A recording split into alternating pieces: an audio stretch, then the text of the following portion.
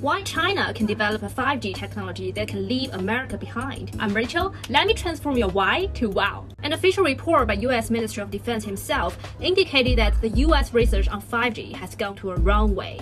China used low frequency and the US chose a high frequency. Now, I don't want to bore you with all these technical details, but the US choice requires higher cost and more complicated constructions than China's because the low frequency is already used by US military. Industrial chain level is different too. Let's see the data. The number of patents of global total. China, 34%. US, 14%. Number of base stations. China, 350,000. And that is 10 times of those in US. Why? The main reason, money. In China, 5G base stations are supported by the government, while in the US, operators need to invest billions of dollars in total costs to the government. So who pays it? The American users. All of these elements are part of a bigger picture. It is a market and ecology that drives an industry.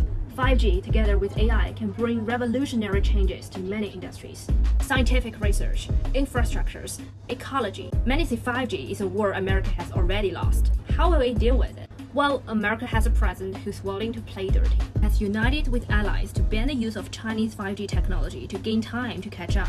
Do you know when that last happened? Is this script sound familiar? The Qing dynasty, when the emperor refused overseas technology, it led 150 years of decline. China instead is using 5G to help. During the pandemic, 5G helped with online diagnosis, and this technology has been shared with the rest of the world.